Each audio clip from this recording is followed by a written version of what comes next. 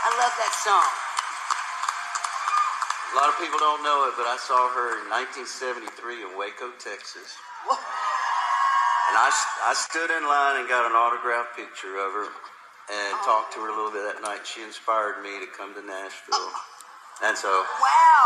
Oh, my gosh. I'm here. What would we have done without you? I mean, this guy... I asked him how many songs he's written. He don't even know. Because, I mean, how many songs you've written?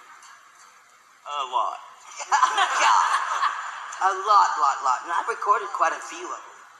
You know, I'll tend to see you in my dream. Yeah. Should have been a single. Yeah. One love at a time, it's all I can handle. Burning both ends of a candle can drive you insane.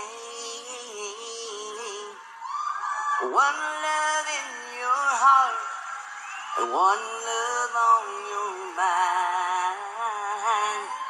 Well, it can tear a girl apart. I just need one love at a time. That's another Paul Overstreet song. Okay, I guess you've noticed the beautiful choir back here. And I'm going to